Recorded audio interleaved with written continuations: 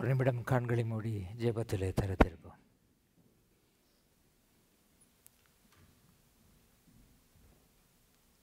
ஆண்டவரே, இந்த இடத்தை உம்முடைய பிரசன்னத்தினாலே நிறைத்தருளும். எங்களுடைய வாயின் வார்த்தைகள், இருதயத்தின் தியானங்கள் உம்முடைய சமூகத்திலே ஏற்றுக்கொள்ளப்படத்தக்கவைகளாய் இருப்பதாக. ஆமென். நாங்கள் இந்த கடந்த வாரம், இந்த வாரம், அடுத்த வாரம் எல்லாம் பார்க்கிற தலைப்புகள் ஆண்டவர் எங்களை பார்த்து கேட்கிற கேள்விகள். We are looking at the sermon series in the month of February. The questions God asks us. Questions God asks us. This is a question asked by Jesus. ஆண்டவர் நம்மை பார்த்து கேட்கின்ற கேள்விகள். Where are the other 9? மற்ற 9 பேர் எங்கே? இந்த paper வாங்குகிற நேரம், நியூஸ் பேப்பர் முந்தி நான் முதல் வாசிக்கிறது கார்ட்டூன். சின்ன கார்ட்டூன் பீஸ் வரும். அது பொலிட்டிக்கல் கார்ட்டூனாக இருக்கும், இல்லாட்டி சும்மா ஒரு கார்ட்டூனாக இருக்கும். எத்தனை பேர் அதில் ஒரு கார்ட்டூன் பொதுவாக எல்லா பேப்பர்ஸ்லேயும் வர்றது பீனட்ஸ்ன்னு சொல்லி யாராவது வாசிச்சிருக்கிறீங்களா? Peanuts cartoon.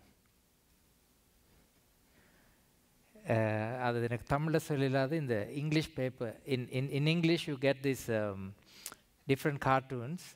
One is a regular cartoon, Peanuts. Have you seen peanut cartoons? So for the young people who are seated here, my sermon is summarized in this cartoon. Okay, if you look at this sermon, you know what I am going to preach. Now in the Peanut cartoon, there are 2 characters, Schroeder and Lucy. The Lucy who fell in love with Schroeder asked this question, do you know what love is? And the answer was love to be found of a strong affection for an attachment or devotion to a person or persons. The next box, the final box, the Lucy laments. On paper, he is great. This is a summary of the message today. Whether if you are willing to listen or not willing to listen, here is the sermon. On paper, it looks great. Love looks great on paper. இது இந்த ஆங்கில பத்திரிகையில் வருகிற ஒரு cartoon. அதிலே 2 ஆட்கள் இருக்கிறார்கள். ஒருவரை பார்த்து அன்பு என்றால் என்ன என்று கேட்கிறார். அதற்கு மற்றவர் மறுமொழி சொல்லுகிறார், நீளமான மறுமொழி. அன்பு என்றால் இப்படித்தான் இருக்க வேண்டும். அப்போது சொல்லுகிறார், பேப்பரிலே எழுதுகிற நேரம் அது நன்றாகத்தான் இருக்கிறது. இதுதான் இன்றைக்கு நாங்கள் வாசிக்க கேட்ட வேத பகுதி. This is what we read today. According to the story,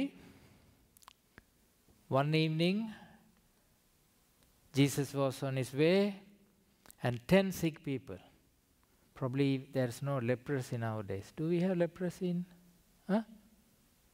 Still? Okay.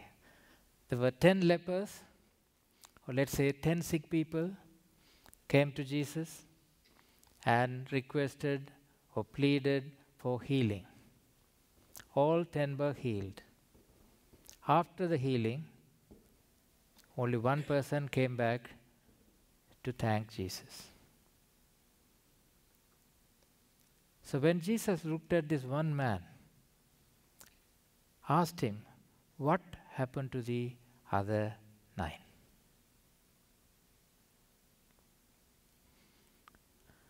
பத்து பேர் சுகம் பெற்றார்கள். 10 பேர் ஆண்டவரின் ஆசீர்வாதத்தை பெற்றார்கள். 10 பேர் ஆண்டவருடைய பிரசன்னத்தை உணர்ந்து கொண்டார்கள். ஆனால் ஒரு மனிதன் திரும்பி வந்தான். அந்த திரும்பி வந்த மனிதனை பார்த்து ஆண்டவர் கேட்டார், அந்த 9 பேருக்கும் என்ன நடந்தது? அந்த அந்த பகுதி அப்படி முடிந்திருந்தால் பரவாயில்லை. அந்த பகுதி எப்படி சொல்லுகிறது என்று சொன்னால், அவன் சமாரியனாக இருந்தான். என்ன அதிலே சொல்ல வருகிறது என்று சொன்னால், சமாரியன், இயேசு ஒரு யூதர், மீதி 9 பேரும் யூதர்களாக இருக்க வேண்டும். இயேசுவுடைய இனம், இயேசுனுடைய சமயம், இயேசு வழிபட்ட விதமாக வழிபட்டவர்கள், நன்றாக இயேசுவை தெரிந்தவர்கள். அங்கு ஒரு மனிதன், இயேசுவை தெரியாத மனிதன் இருந்தான். அந்த தெரியாத மனிதன் இயேசுவிடத்திலே திரும்பி வந்து இயேசுவுக்கு நன்றி சொன்னான். ஆண்டவரே, எனக்கு நீர் கொடுத்த ஆசீர்வாதத்திற்காக, எனக்கு நீர் கொடுத்த விடுதலைக்காக நன்றி. There were 10 people. The person who came back was not a Jew. He was a stranger. That stranger came back to thank Jesus for the blessing that he had received. இதுதான் இந்த கதையின் சுருக்கம். இதிலே சொல்லப்படுகின்ற பகுதி எங்கள் எல்லாருடைய வாழ்க்கையிலும் இருக்கிற ஒரு விஷயத்தை தான் இந்த கதை சொல்லுகிறது. The story is about us. இந்த கதை என்ன சொல்லுகிறதுன்னு சொன்னால், நாங்கள் எல்லாருடைய வாழ்க்கையிலும் நாங்கள் ஆண்டவரிடத்திலே ஆசீர்வாதத்தை பெற, சுகத்தை பெற, நன்மைகளை பெற ஆண்டவரிடத்திலே வருகிறோம். ஆனால் இந்த சுகமோ ஆசீர்வாதமோ நன்மையோ கிடைத்த பிறகு எங்களுக்கு நிறைய வேலைகள் வந்துவிடுது. முக்கியமான வேலைகள், நாங்கள் செய்ய வேண்டிய வேலைகள், கட்டாயமான வேலைகள். இதெல்லாம் சாதாரணமான விஷயங்கள் கிடையாது. நாங்கள் சுகம் பெற்ற பின்பு முந்தி சுகம் இல்லாமல் இருக்கிற நேரம் எங்களுக்கு அதெல்லாத்தையும் செய்ய முடியாது. என்றால் எங்களுக்கு சுகம் இல்லை, நாங்கள் ஒரு இடத்திலே கட்டுப்பட்டு இருக்கிறோம், அல்லது எங்களுக்கு செய்ய முடியாமல் இருக்கிறது. ஆனால் சுகம் வந்த பின்பு இப்போதான் நாங்கள் சுகமாகி விட்டோமே. சுகமான பிறகு எங்களுக்கு நிறைய வேலைகள் வாழ்க்கையில் வந்து விடுகிறது. ஆகவே அந்த சுகத்தை பெற்றுக்கொண்ட பின்பு ஆண்டவரிடத்திலே போவதிலும் பார்க்க எங்களுடைய வாழ்க்கையிலே நாங்கள் செய்ய வேண்டிய முக்கியமான வேலைகளை தேடி நாங்கள் போய்விடுகிறோம். You know, when we are sick, when we are in need, we need the presence of God in our life. We always go to God and say, God, give me healing. Solve this problem. Take me out of this issue. Once the healing is given, once you receive the healing, then I have important things to do in my life. Because these things are important, very, very important. மிகவும் முக்கியமான காரணங்கள். ஆகவே இந்த மிகவும் முக்கியமான காரியங்களை தேடி நாங்கள் போவதனாலே அந்த ஒரு மனிதனைப் போல எங்களால் திரும்பி வந்து நன்றி செலுத்த முடியவில்லை. இதுதான் இந்த கார்ட்டூன் சொல்லுகிறது. On paper, he is great. You can talk about it, you can discuss about it. When you try to implement something on paper, he is great. அப்போது இயேசு அந்த வந்த மனிதனை பார்த்து சொல்லுகிறார், Get up, your faith has healed you. அல்லது இன்னொரு வகையில் சொன்னால், Your faith has saved you. Because you have come back, your faith has healed you, your faith has saved you. You know, this person was among the 10 people. All walked together. After receiving the healing, all walked together. And one person, if you read the Bible, one person, when he realized that he has been healed, turn around. Look at the Bible. There were 10 people walking together. One person turn around. That's the difference. எல்லோரும் நடந்து போய் கொண்டிருந்தார்கள். ஒரு மனிதன் திரும்பி வந்து, ஒரு மனிதன் திரும்பி வந்து என்று வேதாகமம் சொல்லுகிறது. One person turned around. திரும்பி வந்து, திரும்பி வந்து ஆண்டவரிடத்திற்கு நன்றி செலுத்தினான். திரும்பி வந்து, ஆண்டவரே, நீர் எனக்கு கொடுத்த சுகத்திற்காக நன்றி என்று சொல்லுகிறான். How many of us would like to come back and thank God? எங்களுடைய வாழ்க்கையிலே எத்தனை பேர் திரும்பி வர ஆயத்தமுள்ளவர்களாக இருக்கிறோம்? இதுதான் எங்களுக்கு கொடுக்கப்படுகின்ற கேள்வி. நிறைய முக்கியமான காரியங்கள், நாங்கள் செய்ய வேண்டிய பொறுப்புகள், மிகவும் முக்கியமான பொறுப்புகள். எங்கள் எல்லாருடைய வாழ்க்கையிலும் இந்த சும்மா கிடைக்கின்ற காரியங்களுக்கு மதிப்பு கிடையாது. When we receive something without losing something or without paying a price, we don't take it seriously. You know, in Canada, I have seen, the daily papers are available when we go to shop. You can just pick it up. You can pick up one paper or two paper or five papers. Nobody is going to ask you anything. You bring the papers. I have done it by myself. You bring the papers thinking that you are going to read. You bring one or two or three different types of paper. Of course, you look at the paper. How many of us read the whole paper? Probably you keep it there for a day or two, then garbage it. Because it comes free. வாழ்க்கையில் இலவசமாக நாங்கள் பெற்றுக்கொள்கிற போது அதற்கு பெறுமதி எங்களுடைய வாழ்க்கையிலே மிகவும் குறைவு. ஏனென்றால் அது இலவசமாக வருகிறது. Because it's free. இலவசமாக வருகிற போது அதை நாங்கள் மதிக்கவோ அதை நாங்கள் பெறுமதியாக பார்க்கவோ எங்களால் முடியாமல் இருக்கிறது. என்றால் அது இலவசமாக வருகிறது. போன வாரம் நாங்கள் கொஞ்சம் இந்த சிடிஸ் விற்றோம். அப்போ அந்த சிடிஸ் செய்தவர் கொண்டு வந்து என்னட்டு தந்து நான் கேட்டேன் எவ்வளவு பணம் என்று சொல்லி. அவர் சொன்னார் ஒரு சிடி $10 என்று சொன்னார். நான் சொன்னேன் $10 இங்கே எல்லாம் சிடி வாங்க மாட்டோம், இங்கே எல்லாம் $5 தான் சிடி விற்கிறது என்று சொன்னேன். அப்போது அவர் சொன்னார், போதர் இந்த சிடி ஒன்று ப்ரொடியூஸ் பண்ணுறதுக்கு எனக்கு கிட்டத்தட்ட $40 முடியுது. அடுத்து $5 என்று சொன்னால் இந்த மிகவும் குறைவான பணம் கொடுத்து நாங்கள் வாங்கினால் அதன் பெறுமதியை வாங்குகிறவர்கள் உணர்ந்து கொள்ளுகிறார்கள் இல்லை. உண்மையாக இது ஒரு பெறுமதி உள்ள பொருள் என்று சொன்னால் அதுக்கு நாங்கள் கொஞ்சம் அதிகமாக பணம் கொடுத்து வாங்கினால் அதை நாங்கள் பெறுமதி உள்ளதாக நாங்கள் பார்க்கிறோம்.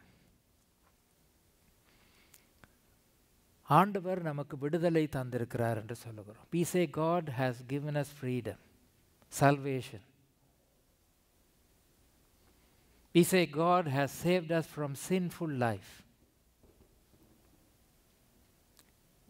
When we treat that as a cheap salvation, we don't value it. There's no value to the salvation Jesus has given to us.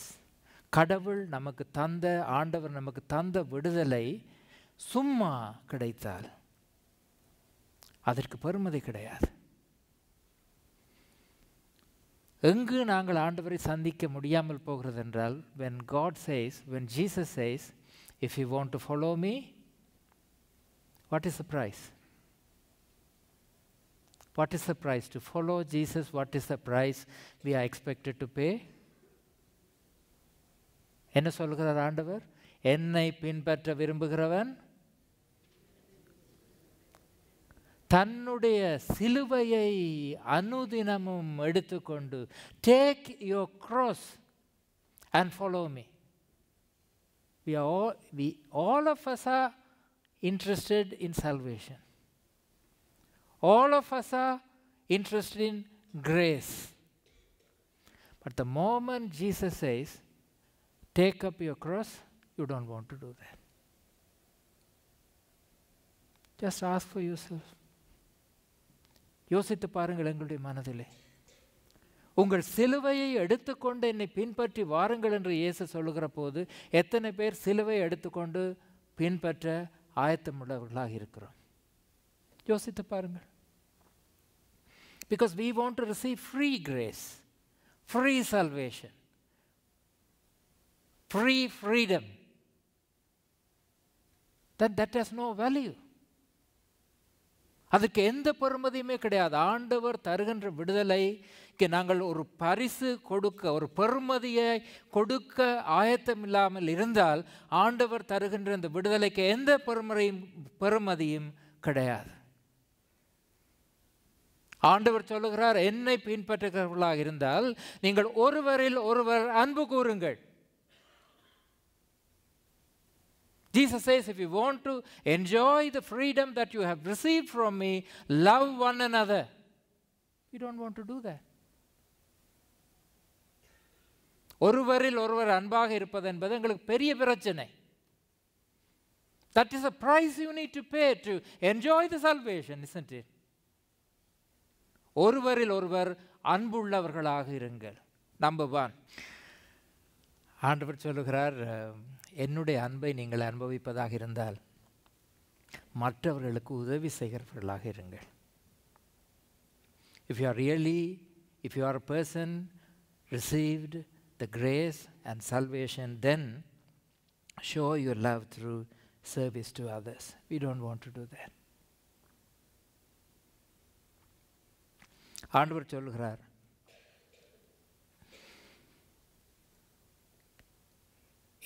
நீங்கள் என்னுடைய அன்பை அனுபவிக்கிறவர்களாக இருந்தால் பணியாற்ற ஆயத்தம் உள்ளவர்களாக இருங்கள்.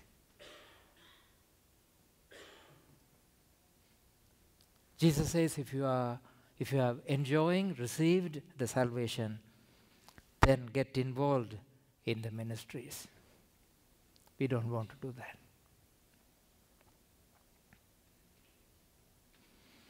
Jesus says, every time when people bring the offertory in front, I say, God, thank you for blessing us. All the blessings that we enjoy in our life came from God. Every good thing has come from God. And you don't want to share it you don't want to give it back. You don't want to share it. Because that money belongs to me. ஆண்டவர் சொல்லுகிறார், வாழ்க்கையில் நாங்கள் அனுபவிக்கின்ற எல்லாம் ஆண்டவர் நமக்கு கொடுத்த கொடை. ஒவ்வொரு முறையும் இந்த காணிக்கைகள் வரும்போது அதைத்தான் நான் சொல்லி ஜெபிக்கிறேன். நாங்கள் நன்றி உள்ளவர்களாக அதை திருப்பி கொடுக்க ஆயத்தம் இல்லை. I've always been fascinated by this one man who lived in Germany during the Nazi time or the Second World War, the Dietrich Bonhoeffer. I've used several examples from him. This man, a Christian, Dietrich Bonhoeffer, lived in Germany during the time when Jews were killed by Hitler in Germany. And probably 90% of the Germans stood by Hitler. 90% of the Jewish people believed that it is okay to kill Jewish people. They are the plague, they are the disease, so they should be eliminated. There was a small group of Christians felt that is wrong. You can't kill another human being. It is wrong to kill another human being.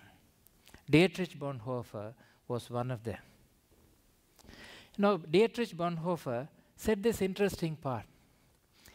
He talked about cheap grace. Cheap grace.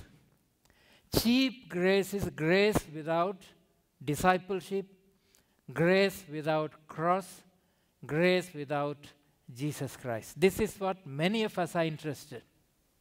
You don't lose anything, only receive. நீங்கள் ஆண்டவரிடத்தில் எல்லாவற்றையும் பெற்றுக்கொள்ளுங்கள், ஆண்டவருக்கு எதையும் நாங்கள் கொடுக்க மாட்டோம். அது எங்களுக்கு சந்தோஷம். ஆண்டவரே எனக்கு இதைத்தார், ஆண்டவரே எனக்கு இந்த பிரச்சனையை தீர்த்து வையும், ஆண்டவரே எனக்கு இது தேவையாக இருக்கிறது, அதெல்லாம் எனக்கு தேவை. ஆண்டவர் சொல்லுகிற போது நீங்கள் பெற்றுக்கொள்ளுகின்ற அந்த கிருபைக்காக, அந்த விடுதலைக்காக நீங்கள் திருப்பி என்ன கொடுப்பீர்கள் என்று கேட்டால், நான் திருப்பி கொடுக்க ஆயத்தமில்லை. அதைத்தான் இந்த டியட்ரிச் பொன்ஹோஃபர் என்று பெயர் கொண்ட ஒரு ஜெர்மன் நாட்டிலே 2வது உலக மகா யுத்தத்திலே வாழ்ந்த ஒரு இறையியலாளர் சொல்லுகிறார், சீப் கிரேஸ், அதாவது மலிவான கிருபை, கருத்தில்லாத கிருபை, கருத்தில்லாத விடுதலை. ஆண்டவர் விடுதலை தந்தார், விடுதலை தந்தார் என்று சொல்லுகிறீர்களே, நீங்கள் வைத்து அனுபவிக்கிறேன் என்று சொல்கிற அந்த விடுதலை உன்னை பொறுத்தவரையில் எந்த கருத்தும் கிடையாது. It's a cheap grace.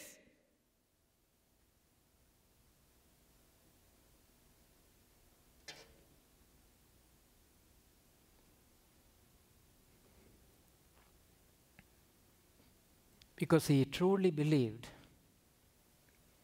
He was arrested by the German troops because he was with a group of Christians who stood against the government. He was imprisoned and eventually killed.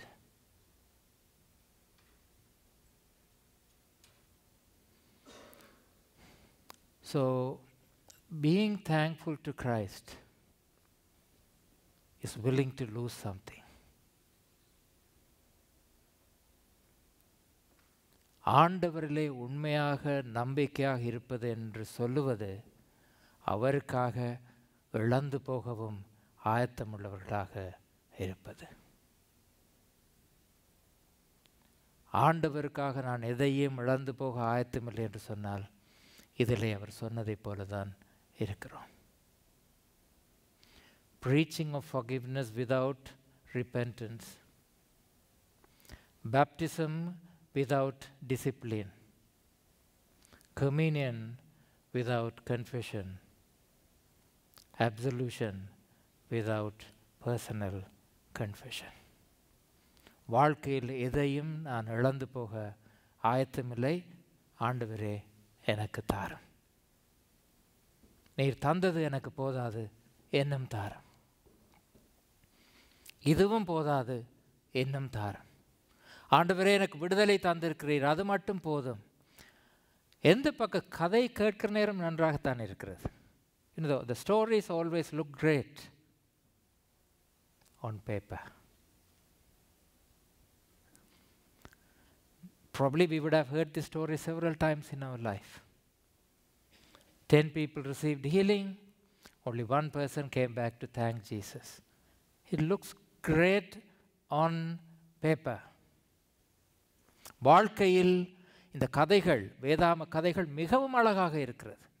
10 பேர் சுகம் பெற்றார்கள், ஒரு மனிதன் திரும்பி வந்தான். கதை கதையாக வாசிக்கிற நேரம் நன்றாக இருக்கிறது. ஆனால் நாங்கள் அந்த 9 பேராக இருக்கிறோமா என்ற கேள்வியை கேட்டால் அது எங்களுக்கு விருப்பமில்லை. நாங்கள் அந்த 9 பேரா, அந்த ஒரு மனிதனா?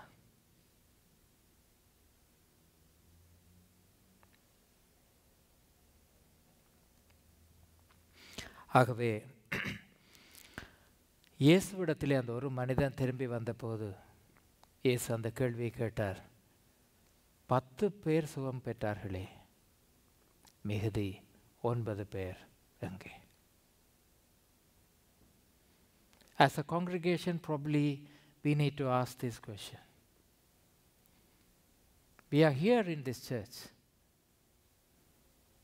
Why are you here in this church? Because you believe that you are a Christian who has received salvation from Jesus Christ, and you believe God, Jesus has died for you.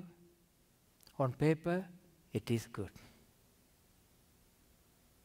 But the moment Jesus says, if you want to follow me, take up your cross, I don't want to do that. இயேசு எனக்காக சிலுவையிலே மரித்தார், அழகாக இருக்கிறது. இயேசு சிலுவையிலே மரித்ததினாலே நான் ஆலயம் வந்திருக்கிறேன், அழகாக இருக்கிறது. பாடல்கள் பாடுகிற போது சந்தோஷமாக இருக்கிறது. எப்போது இயேசு நம்மை பார்த்து என்னை பின்பற்ற விரும்புகிறவன் தன்னைத்தானே வெறுத்து தன் சிலுவை எடுத்துக்கொண்டு என்னை பின்பற்ற கடவன் என்று சொல்லுகிறாரோ, அங்குதான் பிரச்சனை ஆரம்பிக்கிறது. என்னை பின்பற்ற விரும்புகிறவன் இன்னமும் சொல்லியிருக்கிறார், என்ன செய்யக்கூடாதா? என்னுடைய சீடனாக இருக்க வேண்டும் என்று விரும்பினால் தன்னுடைய தகப்பனையோ தாயையோ மனைவியையோ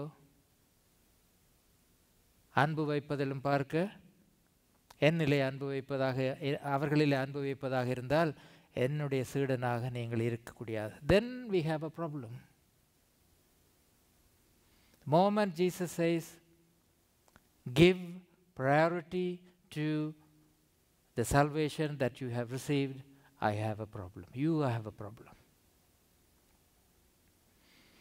Now there was a research done, and it was a secular research. It was not a religious research. They say people who are religious have a happy life. Have you ever come across this?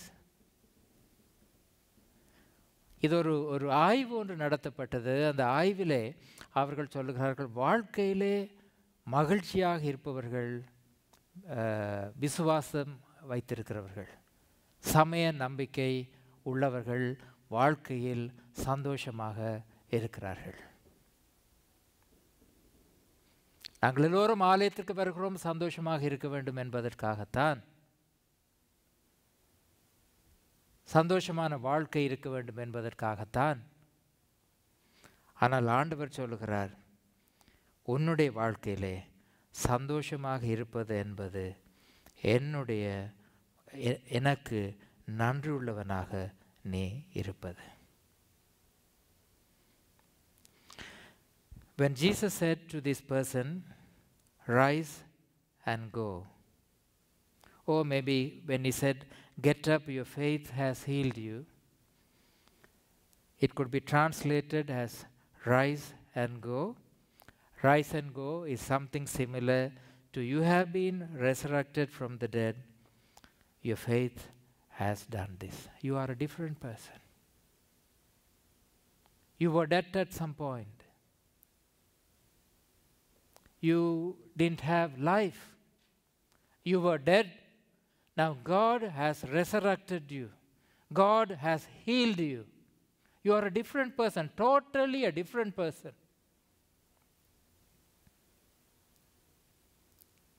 Where do you show?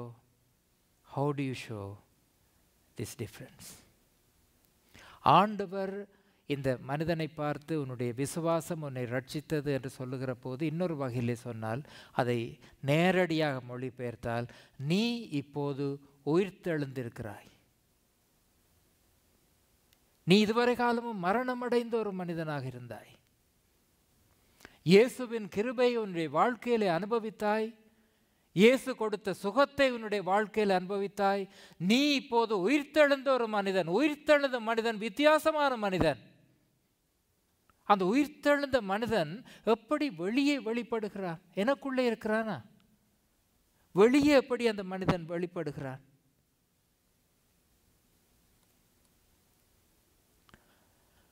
ஆகவே ஆண்டவர் பல நேரங்களிலே எங்கள்கிட்ட கேட்கிற இந்த கடினமான கேள்வி, மிகுதி 9 பேரும் எங்கே?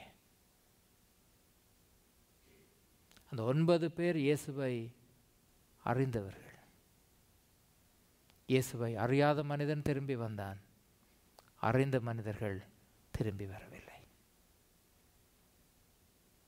9 பேர் யூதர்கள், இயேசுவின் இனத்தை சேர்ந்தவர்கள், இயேசுவின் மொழியை பேசியவர்கள், இயேசுவை போல வழிபாட்டிற்கு போனவர்கள், இயேசுவை தெரிந்தவர்கள். இயேசுவின் சுகத்தை பெற்ற பின்பு இயேசுவிடத்திலே திரும்பி வரவில்லை. இயேசுவை தெரியாத மனிதன், இயேசுவை அறிந்திராத சமாரியன் இயேசுவிடத்திலே திரும்பி வந்தான். The 9 people are from the same race, or they are all Jewish people. They worshipped in the same temple, synagogue. They knew who Jesus was, but they didn't come back. After receiving the healing, the 9 Jews did not come back. One person who did not know Jesus from another race, a Samaritan, came back to Jesus to thank him. So therefore Jesus asked this person, where are the other 9? ஆகவே இயேசு அந்த திரும்பி வந்த மனிதனை பார்த்து, மிகுதியாக இருக்கின்ற 9 பேர் எங்கே என்று கேட்டார். ஆமென்.